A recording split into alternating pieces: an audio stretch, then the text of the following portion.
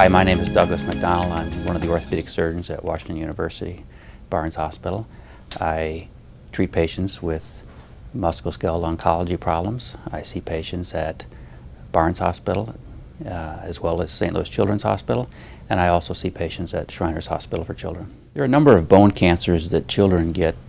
Two of the most common that we see are a tumor called osteosarcoma, that is a primary malignant or cancerous tumor that arises within bones. Another type of bone tumor that they get that is also a cancer is called Ewing sarcoma.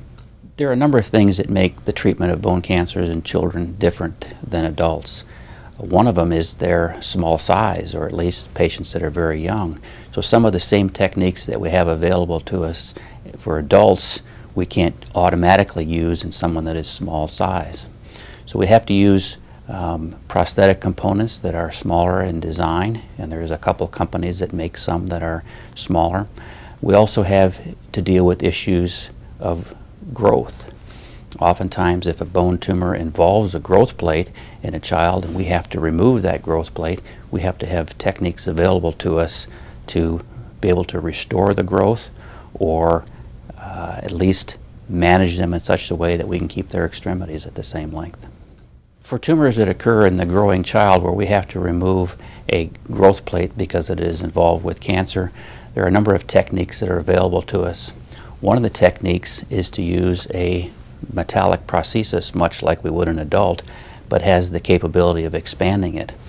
There are different designs that are out there for us to be able to expand a prosthesis. Some of these are fairly advanced to where we can expand the prosthesis and not make an incision.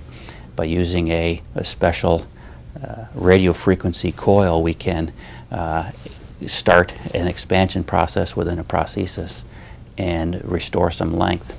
We can do this on a periodic basis, so we can almost reproduce the same sort of growth that occurs in a normal limb. The team approach in orthopedic oncology is critical to the overall success of their care. This isn't a subspecialty where just one or two people in a department, for example, could take care of these patients. We rely heavily on the input from our pathologists to establish the diagnosis, our radiologists to help us with the imaging, the medical oncologists and the pediatric oncologists that deliver chemotherapy.